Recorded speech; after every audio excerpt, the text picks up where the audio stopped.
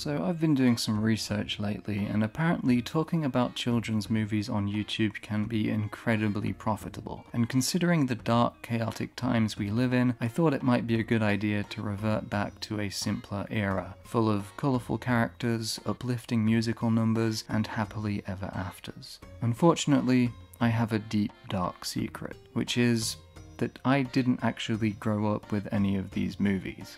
Don't do it! No, don't do it! I'm a virgin! The only actual Disney animated movies I've seen are The Lion King, the old Jungle Book movie, the Wreck-It Ralph films, and Home on the Range for some reason. So, yep. The only movie I've seen from Disney's so-called Renaissance in the 90s, which is what most of my generation grew up with, is The Lion King. And I only saw that one for the first time when I was like 16. So needless to say that I have absolutely no nostalgic attachment to any of these movies. Apparently people grew up with a whole array of heroes and heroines they could identify with and look up to, whereas the only animated character I truly relate to is this guy in Ralph Bakshi's Wizards who says, I say, miss, you better stop him. Stop him, miss! Stop him!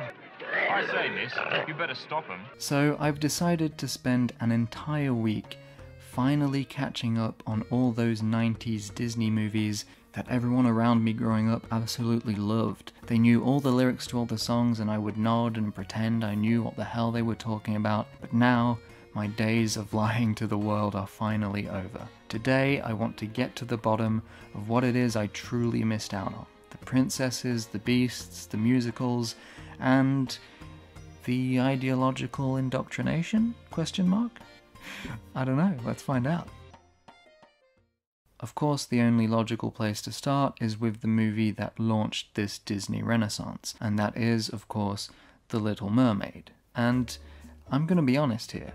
I kind of like this one, but I think I like it because of some, let's say, thematic peculiarities, which I will get into. But first off, it's evident that Ariel really lays the groundwork for basically every female Disney protagonist from this point onward. The dichotomy of the known world and the unknown world, i.e. the world of the mermaids versus the surface world of humans, and Ariel's drive to emancipate herself from the patriarchal structure of her world is the kind of formula that we will see echoed throughout most of these films. Ursula works pretty well as a charismatic, although rather simplistic villain who takes advantage of people's naive longings and desires, and you'd think that she would serve as a good counterpoint to Ariel's idealization of the human world, and that Ursula's taking advantage of this idealization would, lead to Ariel learning some kind of lesson with regards to this escapist mindset she has, but I'm not really sure that happens. And this is where things get interesting, in my view,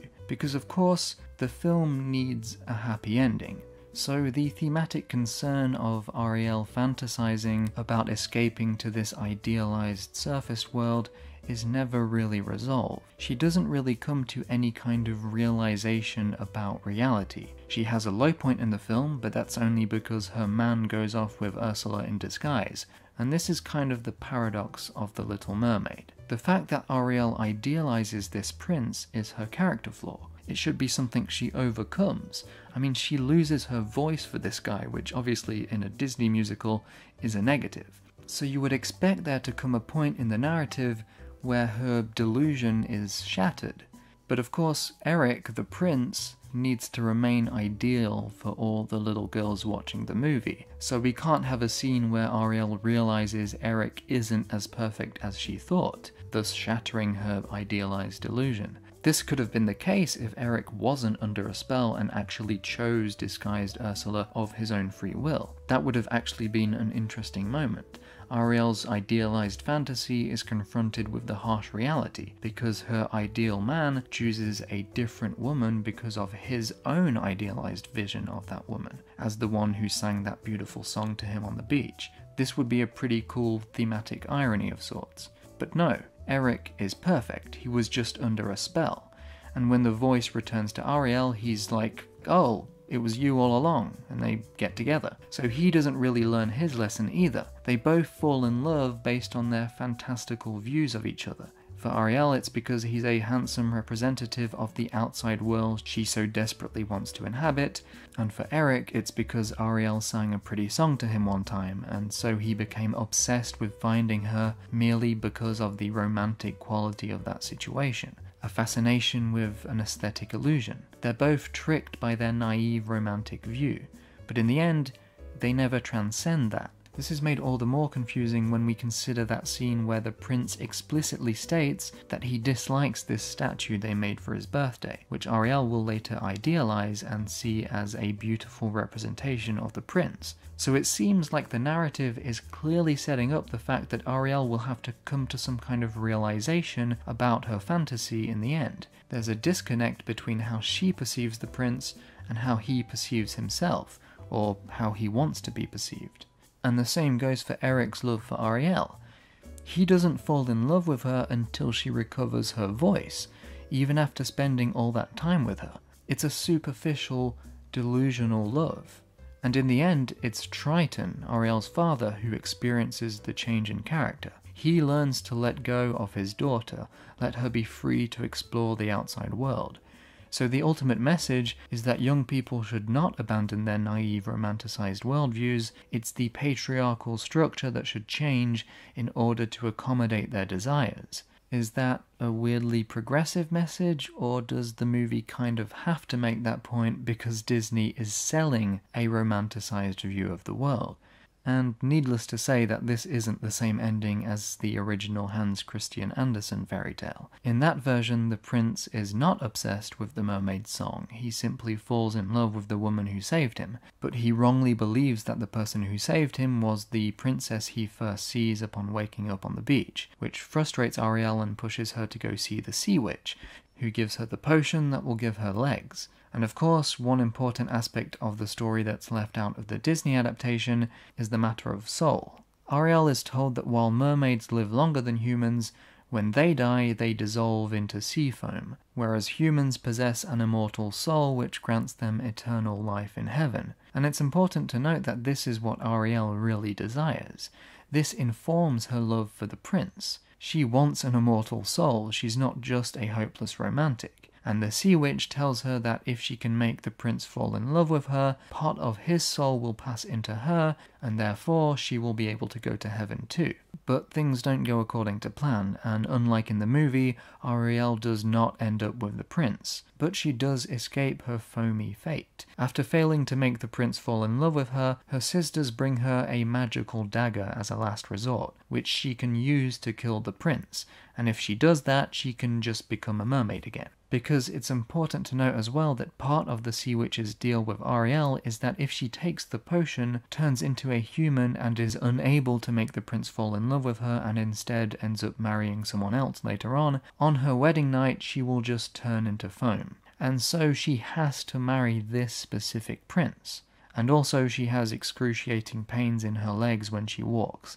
That's just a side effect of the potion. So this is not a nice position she's in, so you can understand why she'd be desperate to go back to being a mermaid. However, she's unable to bring herself to kill the prince, and she throws herself into the ocean and dissolves. But just when we think it's all over, she becomes an earthbound spirit, a daughter of the air, who has been given the opportunity to one day rise up into heaven, but only if she spends the next 300 years doing good deeds. And the only reason she becomes a spirit is because she wanted with all her heart to obtain an immortal soul. For her good Christian longing for a soul, I suppose. As you can see, it's not at all the same story, and some people criticized Andersen's version of the fairy tale for being too moralistic, simply an attempt to scare children into good behavior, as P.L. Travers, the author of Mary Poppins, put it. But in response to these criticisms, Andersen said that I have not allowed the mermaid's acquiring of an immortal soul to depend upon an alien creature, upon the love of a human being. I'm sure that's wrong. It would depend rather much on chance, wouldn't it? I won't accept that sort of thing in this world. I have permitted my mermaid to follow a more natural, more divine path. And all this is why I think that Disney's Little Mermaid is actually a kind of tragedy. and much less progressive than this fairy tale from 1837 in this sense, because in this version of the story, Ariel's fate does depend on the prince falling in love with her. In the end, neither of them awaken from their romanticized illusions. They just live happily ever after within it, I guess. And so neither do the kids watching this movie awaken from their romanticized trance.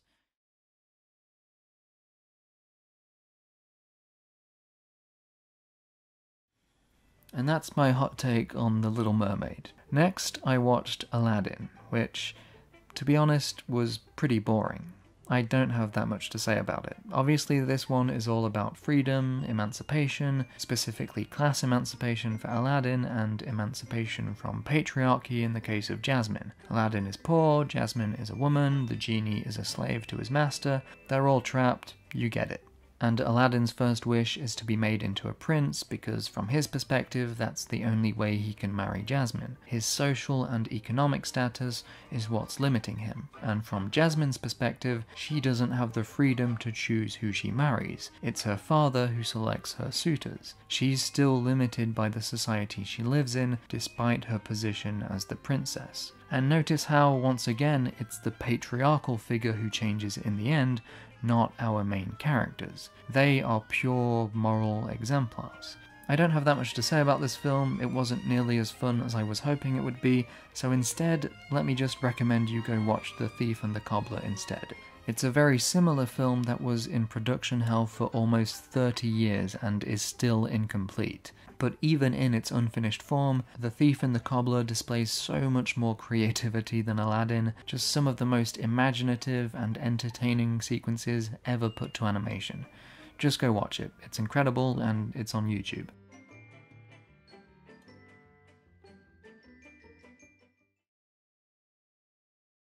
But anyway, back to Disney. Next up was The Beauty and the Beast, which is a film about, surprise surprise, beauty and superficiality. Or at least, that's what the movie would like you to believe. But is it really? This is where Disney's desire to align all their female protagonists with a tried and true formula really does a disservice to the overall thematic arc of the film.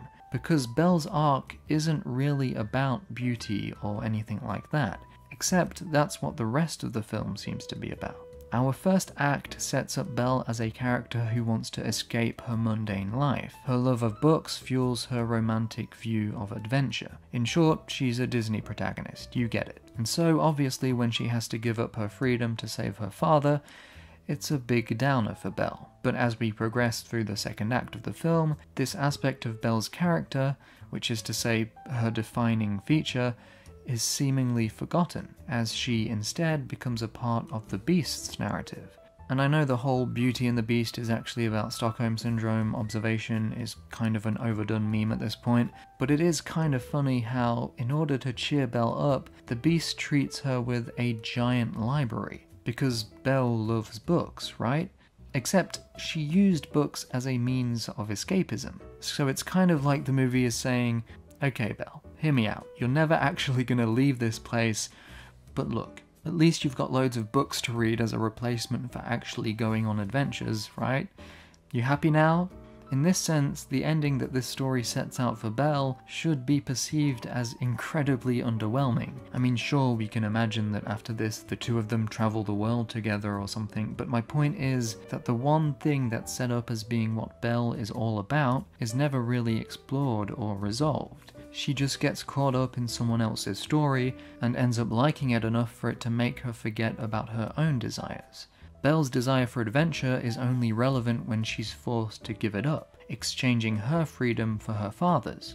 We understand this is a big blow for Belle because we understand from the opening scene that she values freedom and wants to escape this place. Belle later deciding to come back after the Beast frees her implies that she now values her love for the Beast more than her freedom, which obviously comes across, especially nowadays, as a somewhat problematic conclusion, right? Our intelligent and adventurous young heroine grows attached to the monster that was holding her captive, But it's okay because in the end he turns back into a handsome prince. So if you learn to love whatever person or system is oppressing you, you can actually turn it into a good thing that's not really aligned with what you were looking for in the first place, but it'll do, I guess. Now, if the movie introduced Belle's character and her goals in a slightly different light, these issues probably could have been rectified fairly easily. If Belle was set up in the beginning of the film as somewhat superficial, not necessarily mean, but longing for a handsome prince to accompany her on her adventures, then being confronted with the Beast, as well as her loss of freedom, would be more meaningful, and her growing love for the Beast, despite him not fitting the description of the charming princes in her romance novels, would make more sense thematically. And then in the end they both escape their prisons and go on adventures together. So now let's take a quick look at a movie that did the Beauty and the Beast much better than Disney, and that's Jean Cocteau's classic 1946 adaptation of the fairy tale. Here the initial situation and overall tone is much different. Belle doesn't dream of escaping her mundane routine in search of adventure and freedom. This Belle doesn't want to leave her father. She's completely selfless and altruistic, and thus she's become a kind of prisoner of her own home and lets her sisters take advantage of her. The evil sisters are also here to serve as counterpoints to Belle's grace and beauty. They are vain, selfish, and superior, as well as being ungrateful and disrespectful to their father for losing money. All Belle asks from her father on his journey is a rose, and the sisters laugh at this, and later express that they believe she only requested such a modest gift as a slight against them. They simply cannot believe that Belle is just a nice person. And of course the Beast wanting to imprison Belle's father for stealing a rose, because it's the only thing he cherishes on this property, rather than imprisoning him for simply trespassing, is a much more poetic plot development, and gives the rose a more powerful symbolic status in the story, as it already draws a connection between Belle and the Beast, and feeds into this thematic dichotomy we've already set up between modesty and luxury. Belle, who could have asked her father for anything, wants only a rose, and the Beast, who lives in an opulent castle, cherishes only one thing, the rose. And of course the great irony of Disney's adaptation comes with the fact that the film is built upon technical opulence. It's a grandiose, baroque picture all about the beauty within, apparently. A kind of contradictory presentation. But see how we already have way more thematic layers and angles from which to approach the later events of the story in this version, making it all add up to something much more meaningful in the end? And if your answer to that is that it's okay because Disney's version is just a kids' movie, that's fine, but the problem with the Disney-fied stitched-up version of the story isn't that it's simply too childish or romantic or cutesy, it's that it's lacking all of those elements that build narrative significance and density. In the case of something like Beauty and the Beast, where your main character doesn't really have much internal conflict until the very end, this kind of thematic or symbolic nuance is really what carries the narrative. And in the end, most of Disney's adaptations of these stories end up feeling like empty shells, because this is the stuff that gets left by the wayside. And needless to say that the internal conflict that does exist within Belle's character is much more interesting in Cocteau's version, as before allowing Belle to go home to visit her father, the Beast gives Belle the key to his treasure and tells her that he will die soon. And so, this is a true test of Belle's supposed altruism and modesty. Everything up to this point in her story is about getting her to this situation, where her true character will be revealed. Will she decide to simply stay away until the Beast dies and then return to claim his fortune, thus returning her family to their previous wealthy status, something even the Beast expects her to do and has expressed he's basically fine with at this point? Or will she keep her promise and return to the Beast? In Disney's version, it's more about her feelings. Does she really love him, and will she remain true to her word despite her newfound freedom? That's all. This is because the economic aspect is less emphasized in the Disney version. It's more romantic, but less complex. Whereas in Cocteau's version, it's all about whether or not Belle will be corrupted by those around her, those less pure than she is. And so, in summary, the issue isn't simply that Belle is a weak, two-dimensional character. After all, that's often the case in fairy tales. No, the issue is that there isn't enough going on around her in the Disney version to justify this kind of character, like there is in Cocteau's version.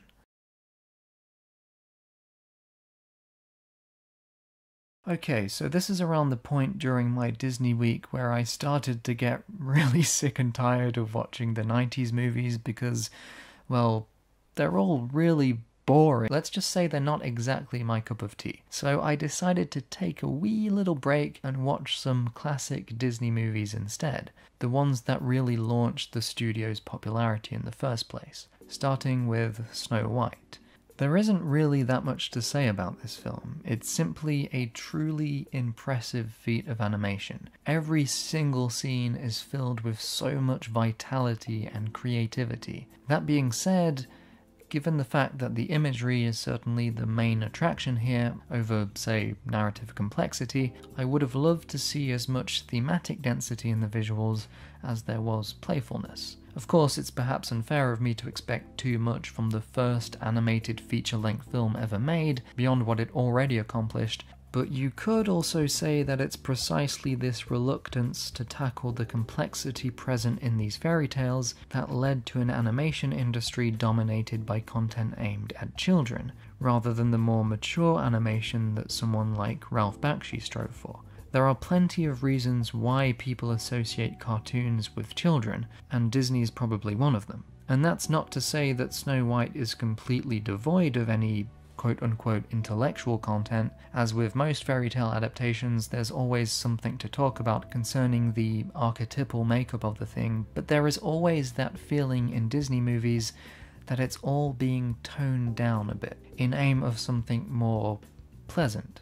It's as simple as that. It's cuter, it's more uplifting, more romantic, but in the process, the symbolic content of these stories gets dumbed down and truncated into whatever kind of image Disney is trying to fashion for itself at the time.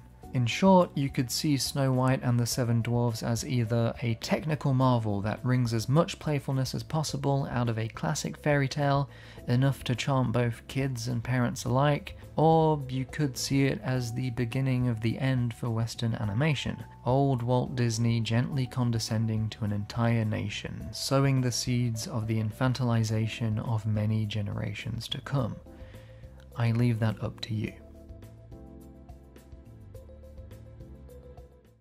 I then decided to watch Cinderella. Slightly less impressive than Snow White, but still pretty solid. The main thematic thread here is one of dreams and the perseverance of hope through hard times. And of course, the realization of that dream comes in the form of the princess's proper reintegration into high society. Such a pretty girl doesn't belong in the role of a servant, she belongs with all the other pretty things, thus maintaining the beautiful royal line.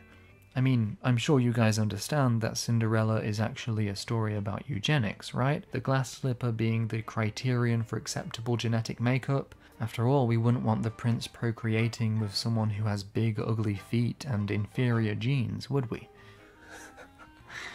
Damn, that started as a joke, but that actually seems like a pretty solid reading of the story. Well, if the shoe fits, as they say. Okay, now let's talk a little bit about Sleeping Beauty. Well, actually, I don't really have anything to say about the film itself, but I want to talk about the larger context of these fairy tale princess narratives, and how we look back on them nowadays. The difference isn't really that in the old stories the female characters were weak and without agency and always had to be saved by the prince in shining armor in the end, whereas now the princesses are strong and can take care of themselves. That's a fairly superficial reading, and one that these modern movies try to sell as a means of bolstering their own importance. The real difference is that these stories used to be archetypal, whereas now they've been passed through the Hollywood scriptwriting formula. In fact, it's the male characters who were the least developed in these movies. I mean, just look at the prince in Snow White. Who the hell even is this guy? What's his name?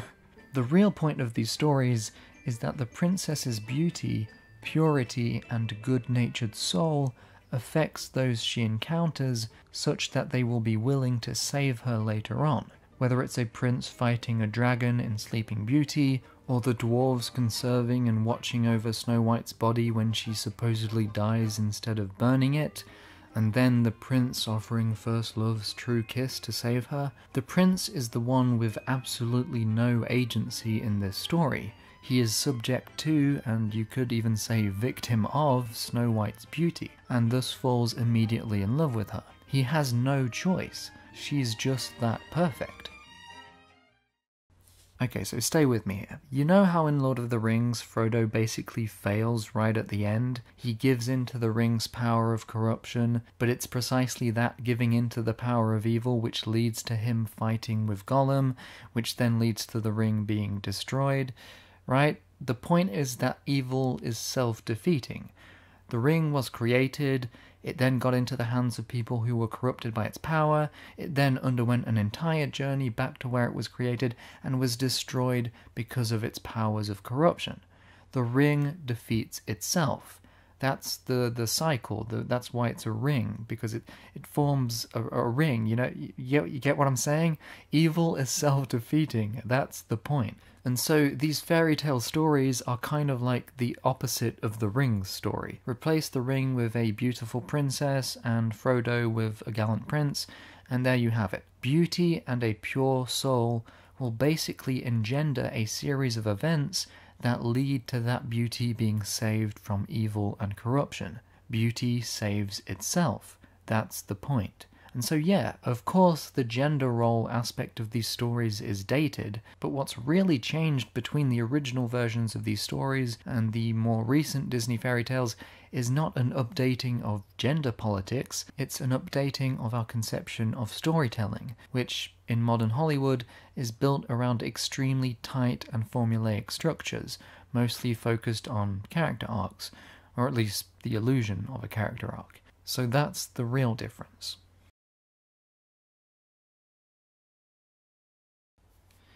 Okay, whew, that was a very disorganized rant. Okay, now let's get back to the 90s. We've had our fun, but we've got a job to do here, unfortunately. I'm not going to cover the rest in chronological order because I want to get through the ones I don't have that much to say about quickly. So this is the lightning round, okay? Starting with Hercules. Okay, so the point here obviously is that what makes Hercules a hero is that he had to prove his heroism. Hercules wants a place to belong. I kind of hate myself for even bringing this up, but it did annoy me an identity. Still suffers from the same kind Danny DeVito's character made reference to most of the dwarf thing. There is no strict canon, despite the fact that Hercules' story, as stated in the intro song of during the Golden Age, takes place during the Golden Age of Greek mythology, and so way before Achilles or Cleopatra, obviously. Okay, I'm gonna be real, guys. This is where things started getting real tough. Hercules was not a fun movie, and I may have, fast-forwarded through some of it, okay? Is that a crime? This is my video. What are you gonna do about it? I said I was gonna watch all of these movies, and I will do it, but I didn't say I would have interesting things to say about all of them, okay? Give me a break. Oh yeah, there's Rescuers Down Under. This one was pretty fun, actually, but absolutely nothing to say about it though. Ooh, what's this? Actual drama? Suspense? Comic relief sidekicks that are possibly just imaginary friends that characterize Quasimodo's loneliness rather than feeling like completely out of place tacked on characters that only serve to pad the runtime and offer nothing to the narrative? An interesting villain whose own internal conflict essentially serves as the thematic foundation of the entire movie, thus making him just as important as the main characters and not just some lazily constructed afterthought whose only motivation is be evil. And he also has my favourite song out of all of these movies? Could this be a Disney movie I actually like? Well, it's okay. Nothing to write home about really. Moving on. When talking about Mulan, the main topic of interest seems to be the film's apparent attack on gender roles, and while that is an important aspect of the narrative, I'd argue that the film's central theme is actually honour. For example, the perceived problem with Mulan's nonconformity in the beginning of the film is that it will bring dishonor to her family. And then of course there's Mushu the dragon, who wants to restore his honor among the family ancestors by proving his worth after losing it years ago. And the love interest of the movie seeks to honor his father's legacy and live up to expectations. And in the end, once again, it's the authority figure that conforms to the protagonist, and a new system is created. The old world dies as our heroine proves the value of her nonconformity, and so the authority must accommodate her. She must be rewarded, but she is rewarded with symbols from the old world, the old system of honor. So it's a progressive story of updating the moral code and reconstructing it within the framework of that new progressive world. It's not that honor is a bullshit social construct, it's that the concept of honor needs to be updated to take into account new ways of being that would have been crushed in the old system.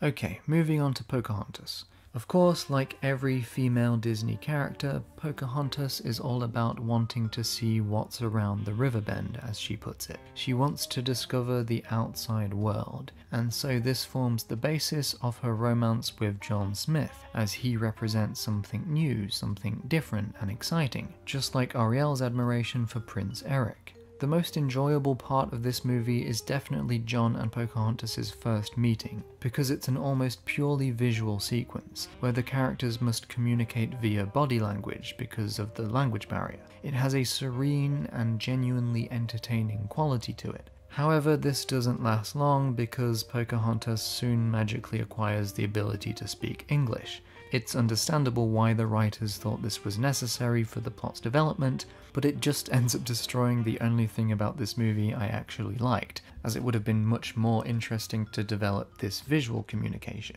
But of course, this is the least of Pocahontas' problems.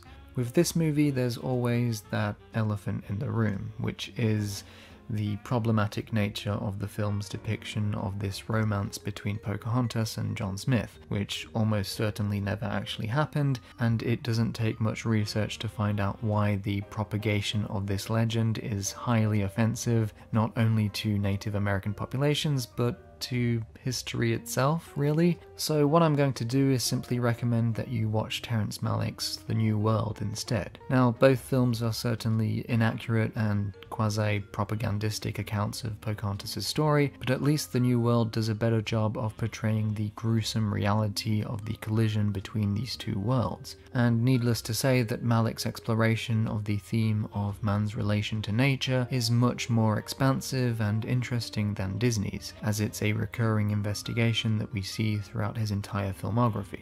In Disney's version, the tree lady tells Pocahontas to listen to nature, which is how she communicates with Smith for the first time. So in this film, it's like nature is representative of peace and the human heart and this underlying universal interconnectedness of all things. If you follow the way of nature, everything will be alright. It's the gentle guiding hand of fate, and we should live our lives in accordance with its will. It's a rather simplistic, ecological message. However, Terrence Malick's The New World offers a kind of dialectical relationship between mankind and nature. John Smith becomes enamored with the untouched natural state of these people, encapsulated in Pocahontas. But it's his presence, the presence of his people in this place, that disrupts that natural state, leading to the destruction of its beauty, and also leading to Pocahontas being married off to another man. The two states cannot coexist. Civilization's interaction with nature is the very thing that corrupts it, and so Malick simply employs the story of Pocahontas as a template for his signature exploration of man's rapport with nature, which we can also see in Days of Heaven and The Thin Red Line. Okay, now let's talk about Tarzan, because these two films actually address similar issues, and to be completely honest, I think that Tarzan basically did Pocahontas better. And you might think that comparing Tarzan the Monkey Man to the indigenous peoples of America is a tad offensive, but my point is simply that both films deal with man versus nature.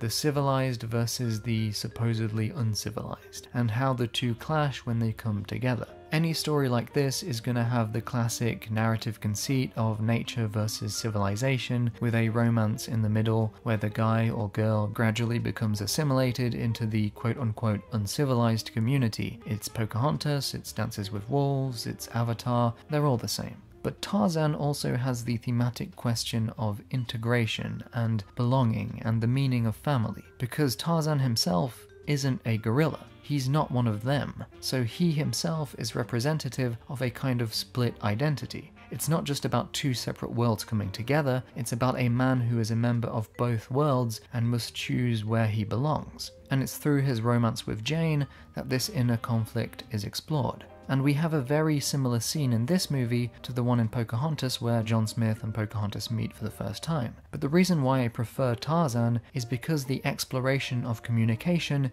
is continued throughout the entire film. In the beginning, for example, Tarzan simply imitates Jane's English, making for a much more interesting gimmick. And the animation of Tarzan's movement and body language is honestly awesome. And to be honest, Tarzan is also what I wrongly expected more Disney movies to be. Fun. The action sequences in this movie are genuinely exciting and extremely entertaining.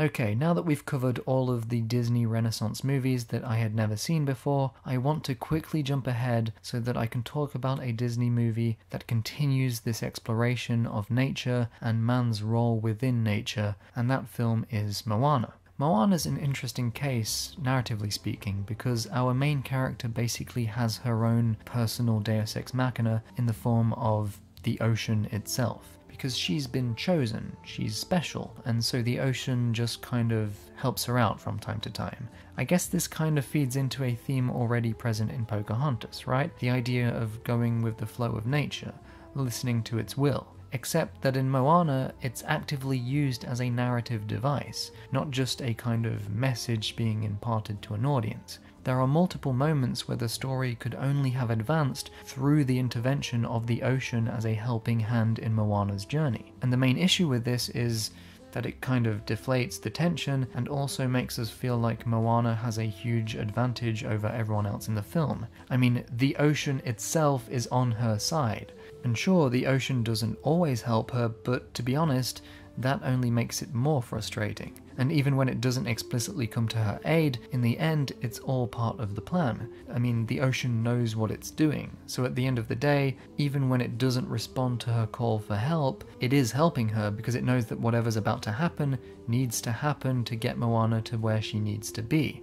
Now, if the point the film is trying to make is that all human action is fundamentally pointless, or at the very least subordinate to the whims of nature, thus undermining the classical Hollywood narrative, seeing as none of the main characters' choices really matter unless they are supported by the will of the ocean, then I guess it succeeded. But that's not what the film is going for, because that kind of quietism would contradict the film's progressive call to action. Because you see, in the opening act, the film sets up a conflict between conservative and progressive points of view on a political dilemma. The island is dying, but the dad is afraid of leaving in search of a new island because of his past experiences and the dangers of the ocean. But Moana understands that they need to go beyond the reef in order to save their people. And of course, this need also happens to align with her lifelong desire to go beyond the reef. See, Disney always has to plant that escapist seed in there somewhere, because remember, that's what they're selling here. Narratively speaking, it probably would have been more interesting if Moana was a character who didn't want to go on this journey, but had to in order to save her people. You know, a bit of internal conflict. Never hurts. But no, instead, Moana dreams of going on an adventure, and she just so happens to need to in order to save her tribe. But if everything is determined by nature, then you can see how this message doesn't really add up. Do we humans really have a choice here? I mean, Moana's entire life was defined by the ocean's will to make her into this special chosen person who would save nature. But of course, the whole point here is really that humans need to be the ones to repair the damage they've caused to nature. Maui was the one who stole the heart, and he did it to please humans. So it's humanity's fault, right? And so the ocean, nature, expects humans to be the ones to rectify this. And I guess the point of the ocean's interventions in Moana's journey is to say that if we're good people and we try to help nature, then nature will help us help it, which seems like a very simplistic and anthropocentric kind of view of things.